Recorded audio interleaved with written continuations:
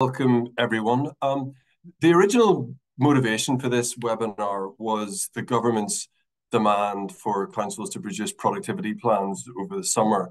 But actually, I'm sure as many people have noticed, quite a lot's happened since then. So we were going to talk about how achieving genuine productivity isn't just about making cuts to things like EDI budgets or universal salami slicing of services, but that there is a much more innovative way forward through more radical place leadership and collaboration. And to be honest, regardless of the election being called, all of this is still really, really relevant. If, as the polls suggest, Labour win the election, I don't think anyone is expecting Rachel Reeves to be sending out blank checks. So the fundamental challenge remains the framework within which councils are asked to respond to that challenge may change a bit. So before I go on, I just want to quickly introduce our two guests. So I've got Rob Whiteman, who is the Chief Executive of SIPFA, and Professor Donna Hall, who is Mutual Ventures Non-Executive and a former Chief Executive of Wigan Council. So before I bring Donna and Rob in to talk about this, I just want to give a little bit of an intro to the subject matter. So when Donna joined Mutual Ventures as a non-exec director last year, we had a conversation about the areas of public services that she thought needed real work. And the thing Donna mentioned immediately was the fact that at a local level, lots of services are still operating in silos. They're not centered around the person. And, you know, despite many places having ambitious plans for better collaboration, across the country, organizations and services are still largely operating in silos, which are not centered around a person's needs. So we started developing our radical place leadership approach, and Donna and I are currently starting work with a couple of areas around the country, with more in the pipeline, like Northeast Lincolnshire and Brent. And the work that we're doing there starts with analysis and baselining of where a place is in terms of its place leadership and how well the different organizations work together to provide support to people that really makes a difference. And as well as doing some technical work around identifying priorities and how you might measure progress, a huge emphasis is on culture and relationships and building trust between services and organizations. So before bringing Donna in for some thoughts, just coming back to the government's productivity ask, there are some elements of which I think are relevant regardless of what happens on the 4th of July, and do encourage a more radical and positive way of thinking. There are asks in there about operating models and transformation plans. There's a big emphasis on preventative approaches, and also thinking about how places can use capital spending to better support public services. And I think regardless of what happens on the 4th of July, this is really important, and this is something that every area can look at. And the discussion that we'll have today, myself, Rob and Donna, will delve into how these innovative approaches could positively impact the design and delivery of services and reduce wasteful spending within organizations and systems. And I think there are three main drivers for the leaders of local organizations to be really thinking about how they can work together much better as a place. Number one is that I certainly think this is the only way to sustainable local public services. Now, individual services and organizations have been squeezed completely. Number two is, do we have Total Place Mark II coming down the line? There's been a lot of talk about it, and a lot of potential government ministers after the 4th of July have been talking about Total Place and what a second version of that might look like. And then also, local areas can choose to change the way they collaborate and deliver now. You don't need to wait for government to issue any guidance to do anything different. There are things that you can do right now in order to implement some of this and improve. And, you know, bearing in mind that any new government will need to do a spending review, so you might be waiting a year, 18 months for anything to occur. So that's my way of introduction. We've got Rob and Donna here. Donna, I'm going to come to you first just to give your thoughts on place leadership. And we're still thinking about this, I suppose, through the lens of productivity. even given the fact that maybe the current ask of councils may not survive past the 4th of July. Oh, that's great. Thanks very much, Andrew, and hi everyone, and thanks very much for joining us this afternoon. It's brilliant to see so many people here, and I think people have obviously probably partway through doing their productivity plans now as we speak, thinking of all the things they're going to write in those documents. But for me, the guidance and the letter that came out to local government doesn't really address the issue of cost around where cost actually lies in organisations. And I think I'd be really interested to hear Rob's views on this with his SIPFA and financial hat on, and also as chair of an NHS organisation too. That often, I think central government don't really understand the mess that they create. I think somebody may be unmuted as well as myself. If Yeah. that, Rob, I was just going to say, Rob, would you mind just going on mute until I... Perfect. Thank you so much. I don't think really there is a detailed understanding of where cost lies at the local level. So the work that we did in Wigan and the work that I've done since and the work that I've seen being done amazingly well in other parts of the country more recently is where people actually start to look at where cost lies. And it isn't in many of the things that are mentioned in the letter, including equality and diversity training. That is certainly not where a huge amount of money lies if you're looking for productivity gains, either in the short, medium, or long term. The bulk of costs lie in the repeated and multiple fruitless assessment and referrals that happen between different services on the ground in local communities, whether it's a GP, whether it's mental health services, whether it's housing, whether it's police, whether it's council, whether it's adults or children's social care. It's that multiplicity of assessments and referrals. We found that that was 80% of our cost. In Wigan, 80% of our costs spent on pointless assessment and referral. And yet, what were we doing about that? Instead, initially, at the start of austerity, we decided to cut things like libraries and community centres and school crossing patrols. But that wasn't where costs lay. I saw that some organisations cut their public health budget at the time, because it was not seen as a statutory service. So people have closed non-statutory services because they see them as a quick way of saving money. But often something that Mark Smith, the Director of Public Service Reform in Gateshead, often says is if you do make those kind of cuts, they end up costing the system a lot more in the long run. Because they end up resulting in more acute presentation, usually to A&E, to the front door of A&E, or to another bit of the pressurised system like adult or children's social care. So for me, if we're going to look at productivity in a meaningful sense, we need to combine it with really deep-rooted public service reform. And that's where, you're looking at where the cost lies, where the failure demand lies, where we completely ignore the person. We introduce new eligibility criteria if we've got a cut to a service. We ration services, which are very often not the services that people actually need or want, but they're the things that we think they want. And, I think we've got to really try to reimagine our role as enablers and transformers of place, as place leaders and system leaders rather than just organisational leaders. We've got new integrated care systems, 42 of them, hugely expensive to set up.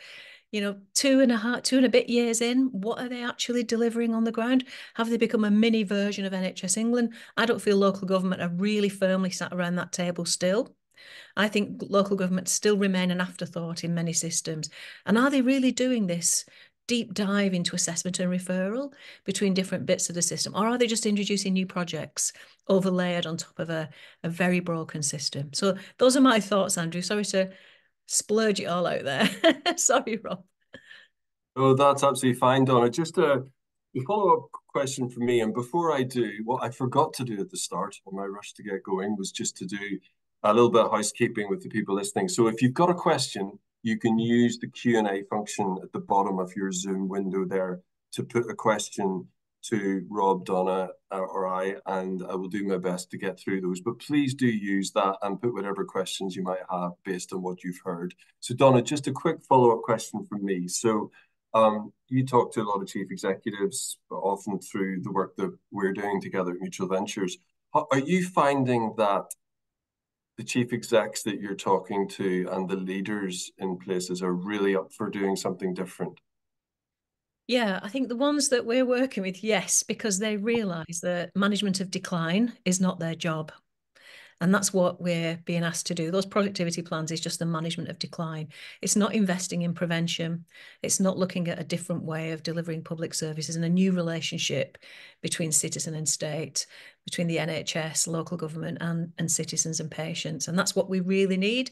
It's what people have touched on in various documents. I know NHS Confederation have mentioned it recently, but really making it real is what leaders and chief execs want to do. They want to try something different. I think the pandemic has taught us different ways of working are needed. That local mutual aid, investment in the community and voluntary sector, investments in new models of care that are generally out of hospital, that are supporting people to stay fit and well at home in their local communities, addressing things like loneliness and isolation and mental health are really essential. It isn't just about slicing bits off services and stopping EDI. Definitely not.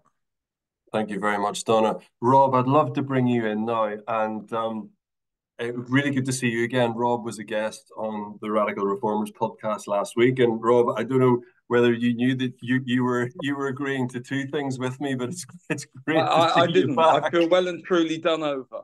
Yeah, I've conned you into it. But Rob, we're just talking in my intro there just about is there a better way to respond to the productivity challenge through better place working? And I know you've got some really interesting thoughts around place budgeting and things like that. So I'm going to give the floor to you to say what you think. So the answer is yes. And I'll talk about that in a moment. By the way, the worst job in Britain is following Donna Hall on a panel. I feel really hard done by. Just a little bit of context, because I think that talking about place-based working isn't enough. We have to remember what's happened in the last 40 years. I've been in local government for 40 years, probably tell from the grey hair. And when I started in local government, we were a self-funded sector. I mean, that was it. We were self-funding. We raised our own business rates, and there was a direct link to businesses in your area. And of course, business rates got nationalised, and now it's set at a national poundage, and the government retains half of it. And you levied a domestic rates, and there was no referendum limit or anything. So local government was self-funded and had been for a good 100 years.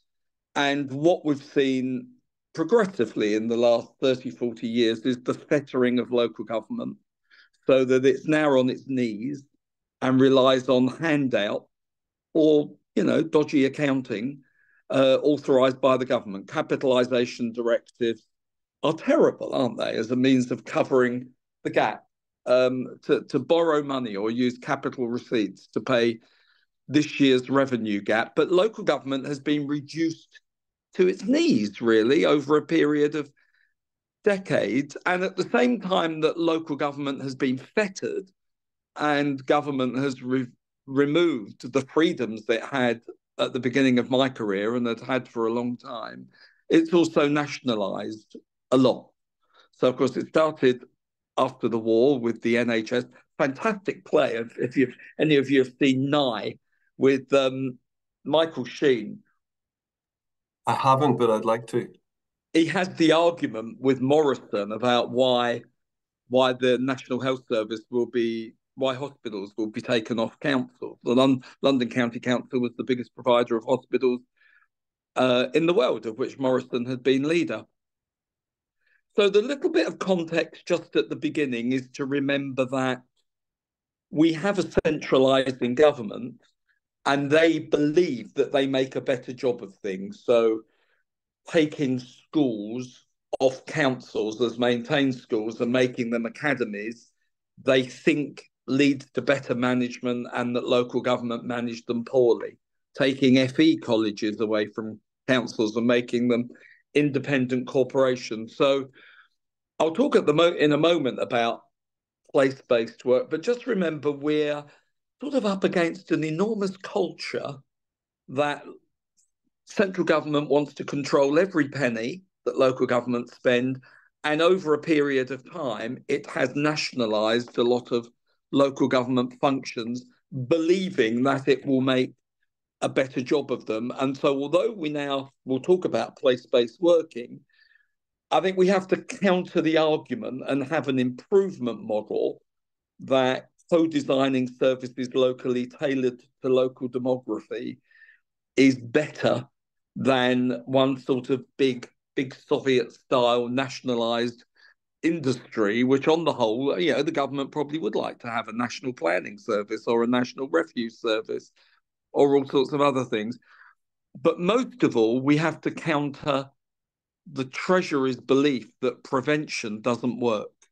And anybody that's worked in local government, think of Donna's distinguished career, people that have worked in health and housing and local government and policing, everybody knows, if you've worked on the front line, that those horizontal links between services, that people's health and housing and skills and drugs and social care, it's all tied up together horizontally, and that's much more powerful than individual sort of vertical links from a spending department down to what it considers to be its service on the ground. And so I think it has to be radical one day. That we don't have local government. We have councils who are local institutions, while much of local government is managed directly from Whitehall. And in the way that, and I'm sorry, I'm repeating something I said on your other podcast the other day, in the way that radical devolution to Scotland meant that everything was devolved unless Westminster reserved it. It's not there wasn't a discussion about what gets devolved. Everything got devolved to Scotland unless Westminster explicitly reserved it. It reserved defence, it reserved immigration, it reserved counter-terrorism, didn't reserve policing. So the Home Office has nothing to do with policing in Scotland, for example, because it wasn't reserved.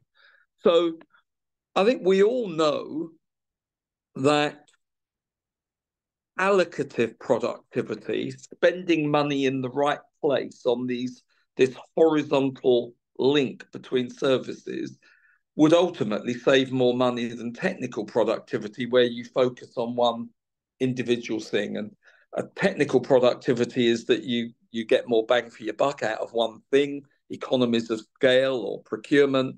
But what Donna was talking about with the repeat of assessment failing all the time because the other things aren't dealt with at the same time. You help somebody with their housing, but what help is that if they're unemployed or their kids are in constant trouble? You have to, public services locally have to do these things together. And I think we have to make a bigger argument that government is wrong and not very good at running things, and that they don't know what's best locally. And I love every civil servant I meet. I think they're all wonderful. But the irony of Total Place, that it became a national programme managed by the civil service, was sort of many strengths to it. But it's wrong, isn't it? Every area has its own demography. It has its own needs. Some areas need a bit more probation than others. Other places need a bit more social care, but you can't vary things. You can only vary the things that a council runs, where most of local government is provided by central government, and you can't take money or invest or do anything. You're reduced. Local government has been reduced to a few local services and no ability to do anything about them because its finances have been fettered. So I think unless we make a broader argument that not only is prevention right to ultimately save the state money, but actually the next government and the government after that will probably nationalise, given half a chance, because that's where all their instincts are. I think we have to win the argument. And then, as you know, Andrew and Donna, I think we have to invent some new tools. And I'll sort of take a break there, but my fundamental belief is that, you know, accounting, and if I think of SIPF's role, it's a set of conventions that we all agree are right. But they're just conventions. And if we agree a set of conventions that we should measure prevention and we should invest in prevention and we should have business cases that take a 10-year view across different budgets and different outcomes, that could be a new convention and break away from this annual cycle of individual services. I'll take a breath. Thank you, Rob. Just a few follow-up questions from me. I was thinking about this over the weekend, and I was listening to a podcast that was talking about the level of investment that takes place in the UK, not just public sector, but private sector as well. And I think before I listened to that, I would have probably concluded that the public sector is probably worse than investing in its future than the private sector. But actually what it was saying was that the level of investment in the private sector is very low as well compared to our economic neighbors. And is it just that we're not very good at investing in our future here, and we don't appreciate it? Because you were talking about accounting conventions, and probably before I listened to that over the weekend, my question would have been along the lines of, well, in the private sector, they can see how an investment, and can measure the anticipated return of that in the future. But it seems like we're not very good at doing that in the private sector either, which means that our infrastructure and everything that you might be investing in sort of crumbles. So I'm not sure if there's a question in there somewhere, but I'd like to get your thoughts on it. Britain has many strengths. We are an entrepreneurial country. We are strong on research and invention. There's many, inherent strengths in the British economy, but our weakness for a couple of decades has been low productivity. Why does it take a German worker 3 days, something that a French worker makes in 4 days, and a British worker makes in 5 days? And it's because, including in the private sector, we don't invest in modernization and innovation to the degree that other economies do. Why is that? Long debate, but there's probably something about British productivity is poor because it's not easy to get investment. Our banks like, sort of a fast buck, where the City of London is where you go to make a lot of money. We don't have old-fashioned merchant banks like the German economy that invest in manufacturing for a longer term reasonable return. And there's huge problems of labour mobility in the UK market, and we don't generate the skills that we need. So there's fundamental economic problems, Andrew, and in a way the public sector bears the brunt of that. And then public sector productivity focuses on the wrong thing. I think, Donna and I would say productivity is about prevention to assuage chronic and acute need down the track. We just spend all our money on chronic and acute need down the track. And so our productivity at times is poor. And remember that productivity and efficiency are different things. You can be more productive by producing more widgets for the same amount of money. But if their quality is poor, your efficiency goes down. So there is a British problem on productivity, and I'm afraid that's a British problem that extends itself into the state, where, genuinely, SIPFA works all around the world. I'm not just making this up. The UK state is the most centralised state in the developed world, and I'm not just saying that as a sort of, debating point. It is the most centralised state, isn't it? The central government controls every penny and, in effect, every service, and I fundamentally believe that that's a drag on our productivity, and that emboldened local government can help enterprise and business to grow by skills and transport and housing and the things that affect the supply side, things that affect the private sector.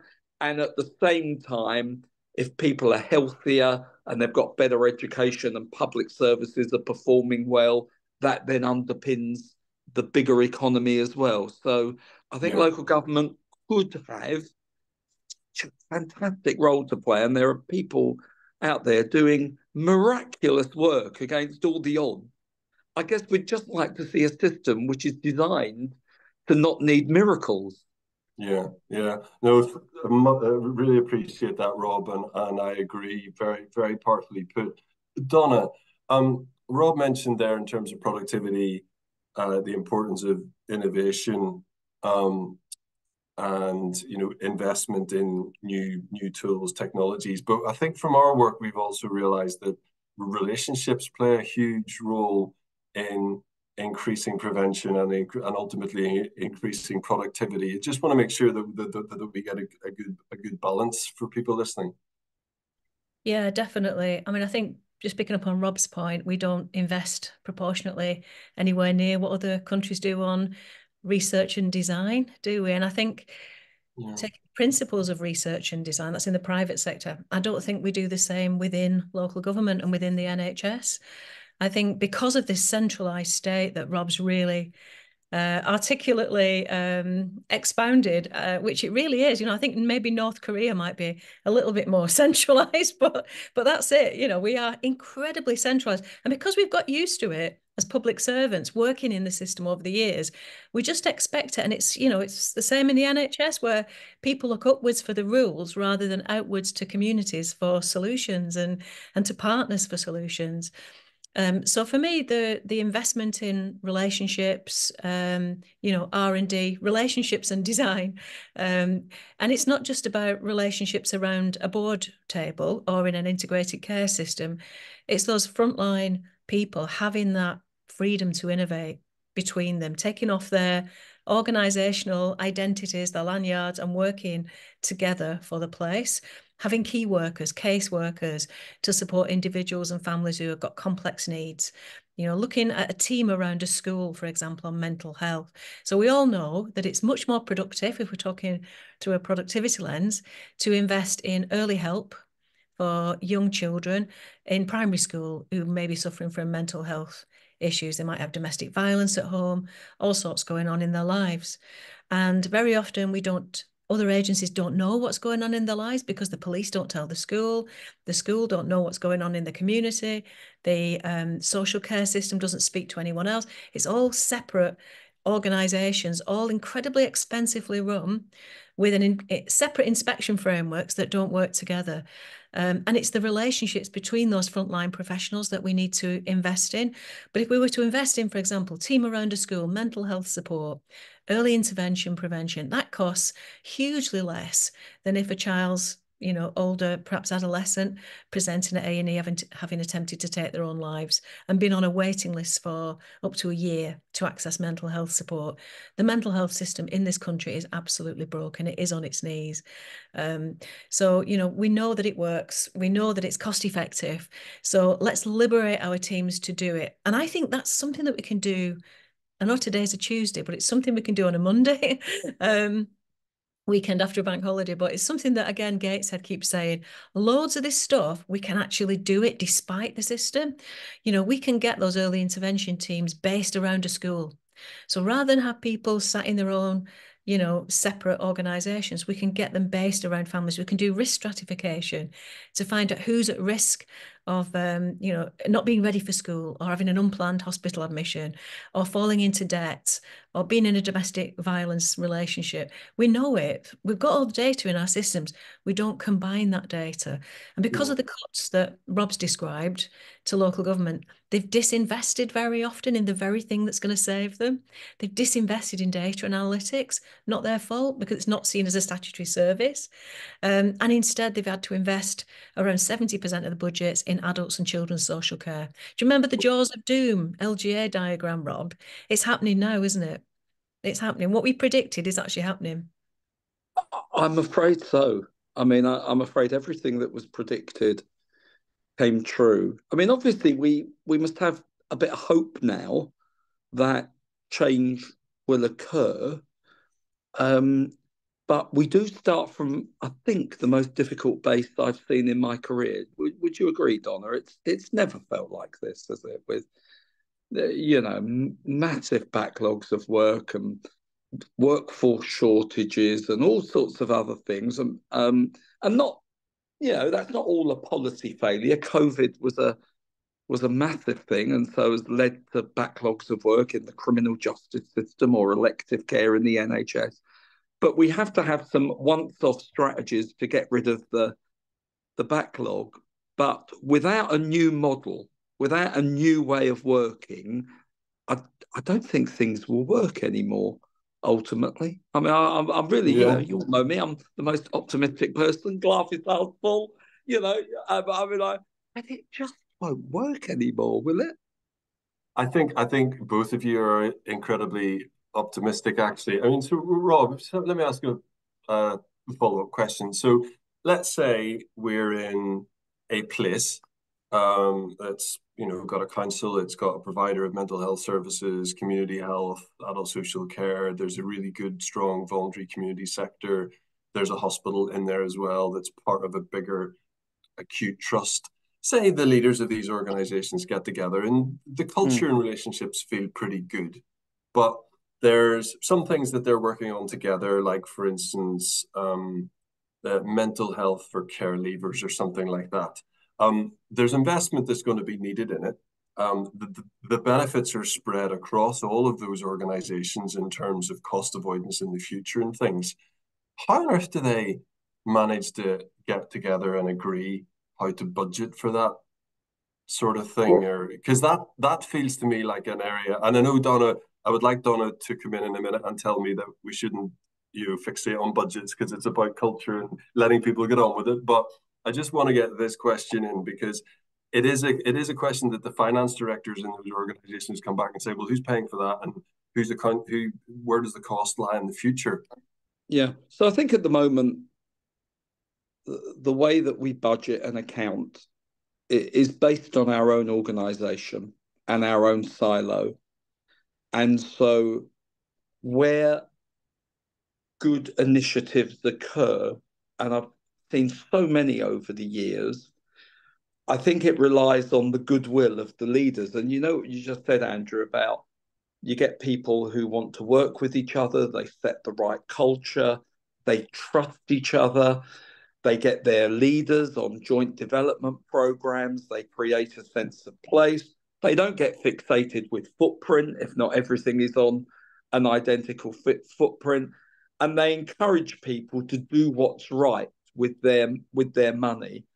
And then you will see incredible joint initiatives created at the front line around things like domestic violence or skills. The trouble is, you go back 5 years later and they're not necessarily there because the DNA of the way that we budget on my own organisation this year drags things back in rough times. And the first thing that gets cut is prevention. So ultimately, I think my advice to areas at the moment is as much pooled information as you can give yourself. I think ICBs were created at a difficult time with pressures in local government and pressures in health. But surely one day, with partners, local government and the police and health should look at their balance sheet and what assets have we got. We should look at our budgets and where can we pull them. We know intellectually that for every pound you spend on a smoking cessation policy, you save £7 within a decade on acute respiratory disease. You know that if you lower pollution and plant trees by motorways, you know that kids won't have chronic asthma. You can actually do something about future disease, but we don't budget in that way, Andrew. And so I'm with Donna that it's not all about money. I do think that culture and collaboration and leadership matters more than anything. But I fear I think we can control any budget. I think we can always stop ourselves overspending. I think we can always make do with what we've got. And people have got incredible skills at not doing with enough money. But we haven't got the tools and the skills to invest in prevention and reduce spending in 5 to 10 years' time, because we don't even try.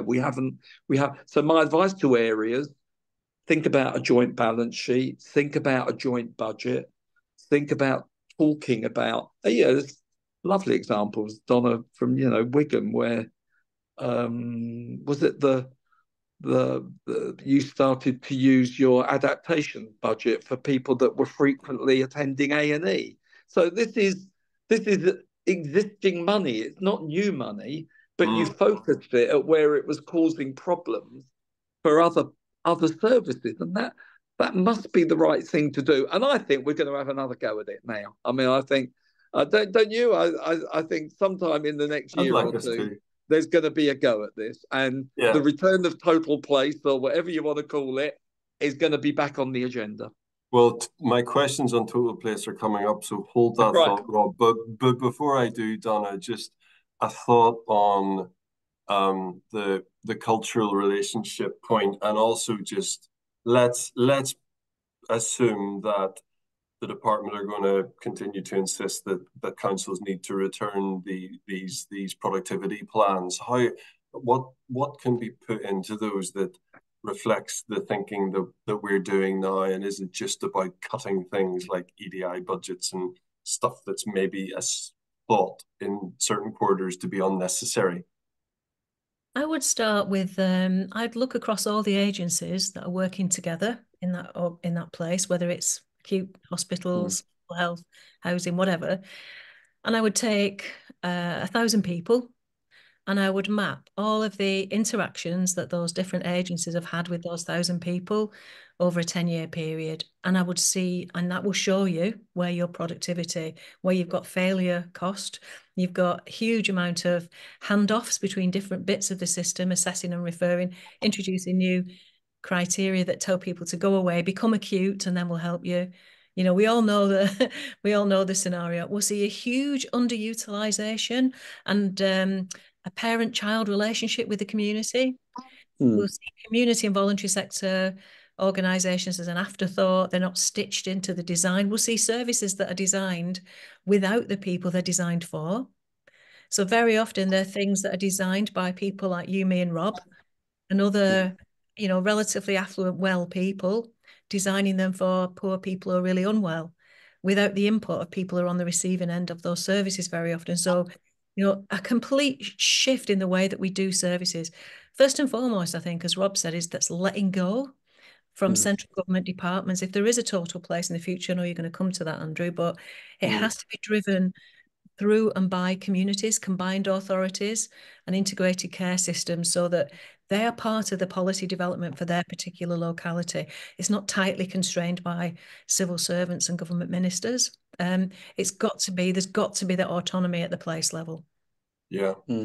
Just as a message to people listening, I've just been told by our tech support that there's a problem with people submitting questions, so we're going to try and get that resolved. But apologies, and if I can get to them towards the end, I will get through as many as possible. But apologies for that.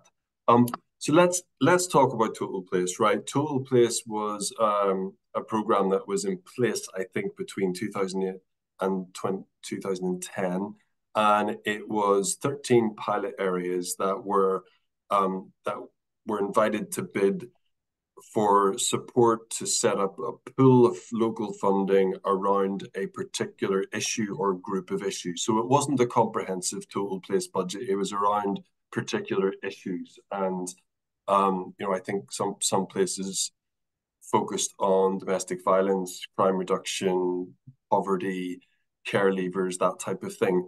I'd love to get your views on what you thought was really good about it and what you thought could be done better next time.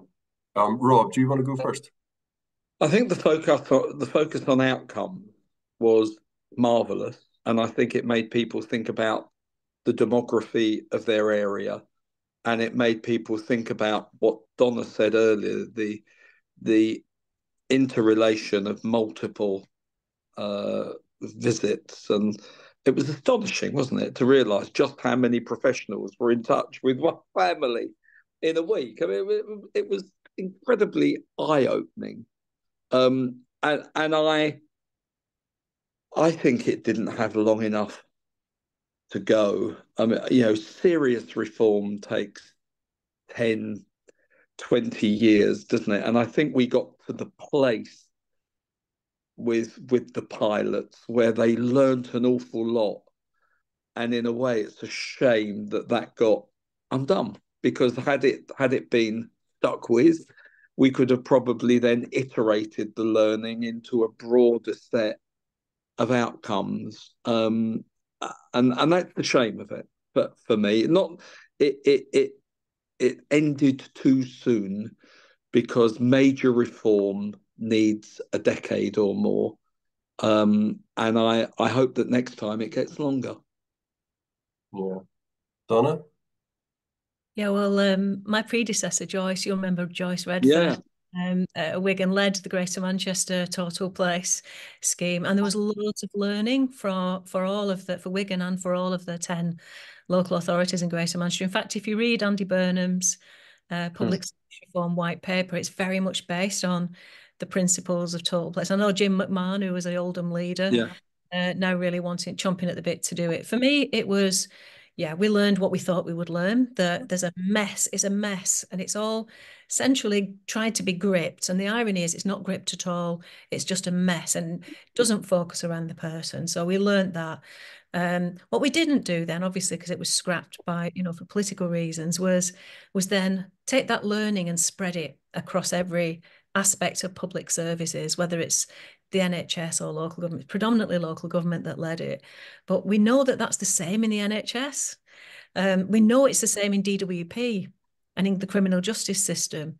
So why don't we, very quickly, as we tried to do in Wigan with the deal, take the lessons from a pilot and then roll it out at scale and pace? We've not got the time to mess about and to try a few, for 5 years to do pilots. We've just got to, we know it's a mess. We've got to take a leap of faith, have the courage of our convictions to try a new model of place-based, community-based, neighbourhood-based reform that starts with the person. We do risk stratification, we know where people live, and we go in there with an early package of support, multi-agency early package of support that's streamlined, hell of a lot cheaper and a hell of a lot more effective. I think that's right, Donna. And we'd love to hear from areas councils that want to think in this way. It's really interesting to hear what different places are trying, and always up for a conversation on that. So in the follow-up email, which I'll do, I'll obviously my contact details will be in there. I want to talk about mayoral combined authorities a bit now. So everything I'm hearing, I don't know what you two are hearing, is that the potential new Prime Minister's office are very, very keen on the idea of mayoral combined authorities. I think they see it as an easier unit to get power down to in order to collaborate a bit better.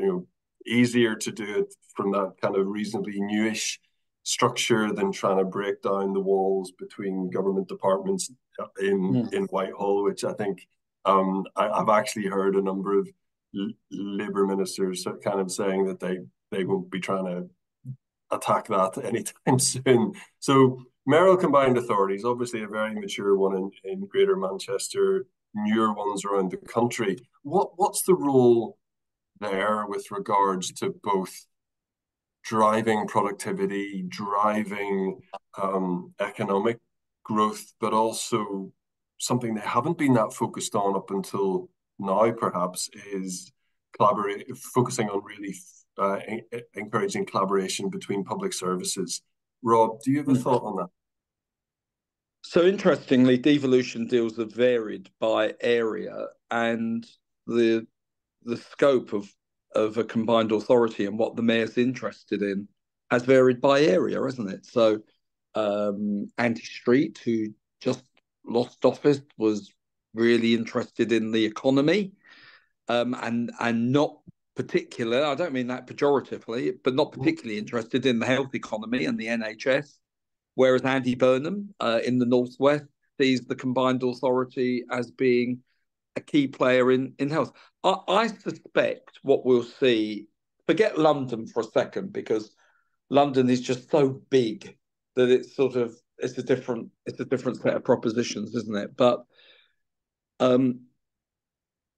I guess my question for everybody is, if your combined authority started to be responsible for pooling budget from Whitehall into a region, would that be a good thing?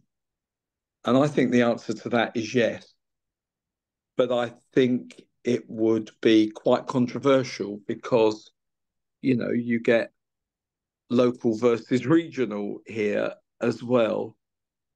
My argument is that, oh no, I was a London Borough Chief Executive, and when that was formed 50 years ago, we looked after all children and everybody elderly in the boundary of our borough. Now we've got that same borough's got people in Kent, and the footprint of delivery is much bigger. And so personally, I'm very comfortable if the way that you get devolution is saying the mayor of the Northwest, let's say Andy Burnham, is commissioning health budgets and can reprioritise health money instead of Whitehall, but the same for social care and the same for education, and that actually skills, these budgets, I don't think government will devolve them always to a local authority unit.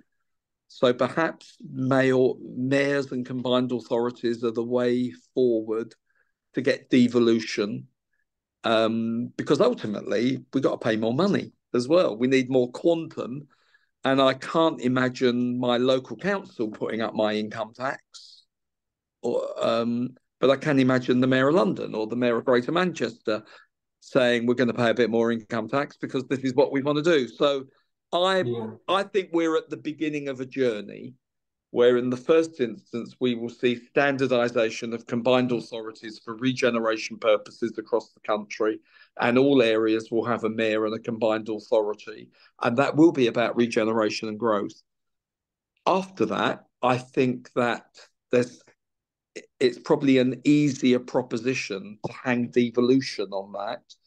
My argument, Scotland, interestingly, was to a country, wasn't it? It got devolved from Westminster en masse. And so I think, Andrew, I imagine in a few years' time, a number of us will be arguing that the best way to get devolution and tax raising powers is to hang more on combined authorities, and that, say, in Greater Manchester or London or any combined authority, the elected mayor has a role in the allocation of resources to that region that has been devolved to them from Whitehall. And that would be more than regeneration. It would be a range of frontline budgets too. I think that's really interesting. And on the podcast conversation, you and I were talking about some of the services that could be that would benefit from collaboration across a larger footprint. And there are, we do in Mutual Ventures quite a lot of work in children's services, and there are already regional clusters emerging for things like fostering and commissioning of residential care is one being explored right now. So linking those up with mayoral combined authorities could be quite interesting in the future, but it would take a bit of doing to bring everything, because they're not always on the same footprints, obviously, because that would be too easy. Donna, what are your views on mayoral combined authorities and collaboration between councils more generally? I think a really exciting model. The only thing for me is I don't think we should have separate integrated care boards and CAs. I think the two should come together. And I think they should be really accountable to local people. Much more work needed on the democratisation, not just voting for the mayor, but voting for a local cabinet, a little bit like a German federalised model. I think that's the reason Germany is so productive, is it has got this federal devolved system in place where things are brought together at the local level. The reason we are very keen on reform in Greater Manchester, and the reason Andy really pushed reform as well as growth, we had a twin track strategy of growth and reform, the two of equal significance, because we felt that the two mutually were connected to each other in a symbiotic relationship. We did 15 years ago, a massive multi-million-pound study into what was holding Greater Manchester back. Why was Greater Manchester a net drain on the national economy rather than a net contributor to the national economy? And we called it the Manchester Independent Economic Review. And there were two things that stuck out as being the real reason we were held back. One was health, the health of our population. We weren't able, there were too many people off long-term sick to make us productive and competitive. And the second was early years. So the early years system wasn't working well to ensure people were school ready at the age of 3 or 4. So that's what we decided to focus on. I led for Andy on reform, and Andy gave equal significance to both of those aspects of the GM strategy. So I think that's what the ideal CA should look like. Give those two equal weightings and roll these two organisations together, ICBs and CAs. You've got some brilliant questions in the chat, Andrew, around this very topic. Can you see them? I can't see them at all, Donna. I don't really know what's going on here. Fabulous. Shall I read them out to you? Well, yeah, go on, Donna. We need you here. There's one here that's an anonymous attendee, and I understand why, but it's a question I've asked myself many times. How do you influence the mindset of place executive leads in ICSs to step out of their comfort zone and consider greater horizontal devolution of power and budget at the local area level when they're rooted in an organisation that's so centralised and siloed? That's a blooming good question. I'd stay anonymous if I were you. I don't know what you think, Donna. If I just step back from this, probably the real power in the NHS still resides with the region, and a lot of things that ICBs work on still need approval of the region. And so there is this unequal relationship where a lot of ICBs become health regulators, and yet the region is still the ultimate regulator. And then I think local government people think, well, why am I sat around the table if I'm doing health regulation all the time? So I think we probably have to go back to first principles and try and think, what's the purpose of system working and regulation? I chair a large acute, but is the regulation of a large acute part of what the is that going to get local government to the table? The budgets will, and commissioning will, and primary care will, and integration will, and social care. But if our council leaders and our chief execs have to go along and hear blow by blow what's happening on the latest planning round to try and set a balanced budget for the acutes, it's not really a good use of their time, is it? Are there any more, Donna, we can get through? I'm really sorry, everybody. I can't see them. Can I read them out? I feel honoured. Go for it. Okay, so Penelope Shrub, this is a great one. Should regulators and inspectorates be able to hold joint inspections and investigations and publish joint reports as the Ombudsman can and have done to help improve public services to make them more productive, effective and efficient? A really good question. I think definitely. It's a great question. The other thing as well, it would be good to sort of get regulators to look more broadly, wouldn't it? And think about, I worry about regulation. I'm sorry to have a bit of a thing here, but I'd probably prefer that CQC or Ofsted inspectors were drawn from people that are still in practice, who get seconded into regulation and then go back into practice. I think when people go into full-time inspection of one thing, they lose their humility and lose the real world of what's going on. So I think the idea, Donna, of not only joint inspections, but more practitioners being involved who are still current in practice. I mean, in the old days, school inspectors were still teachers, weren't they, when we were little? And then we've made a job out of it. But I do feel quite strongly that CQC and Ofsted have lost their humility, and the dreadful events of what you see on one word outcomes to a school, an outstanding school, becoming inadequate overnight because of one thing. It's terrible. I mean, that's not proper government, is it? No. Donna, is there another one that you'd like to answer yourself that you could read out? And I'm sorry you're having to read your own No, no, questions. no. There's two amazing ones. Can I squeeze Right. two in really Yeah, quickly? yeah. If you can answer them as well. Yeah. One is from my friend Alexandra Ryan, who says that she hears what we're saying about academies and privatisation, but how does this messaging sit next to the evidence about privatised placements, for example, in children's services? It's taken over the market hugely, costs a fortune with terrible outcomes. Rob, what do you think?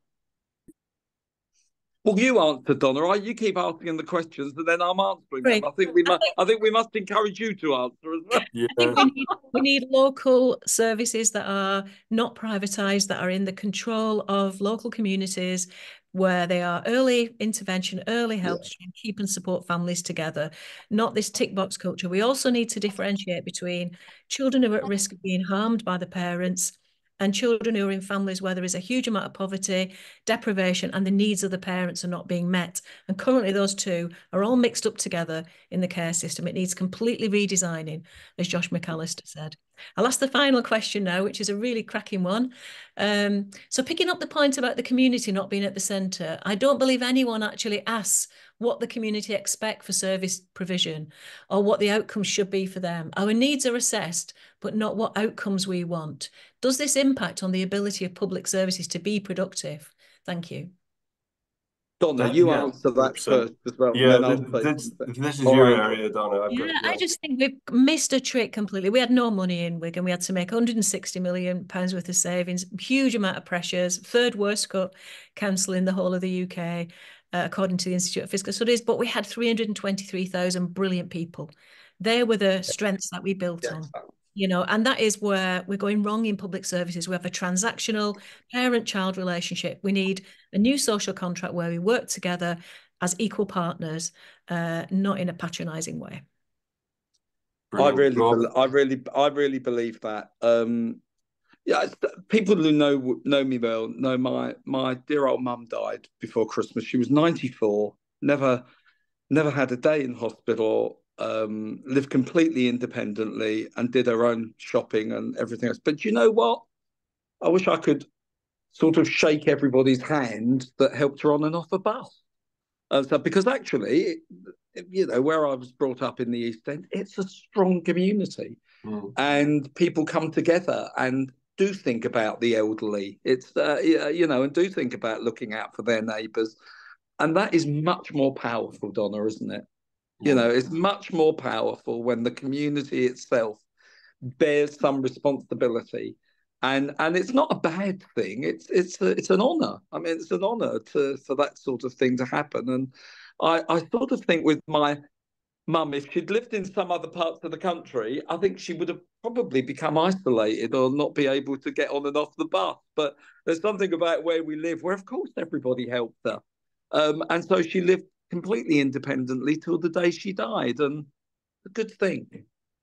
A good life by the sounds of it, Rob. Just to say a huge thank you to Donna and Rob. Donna, thanks so much for being quizmaster at the end there. I don't know what happened to my tech. I've done hundreds of these things and I've obviously still haven't worked it out. So thank you everybody for staying with us and listening. Great conversation. I will send some follow-up materials to people so you can re-engage in this conversation. But have a great rest of your day. Thank you.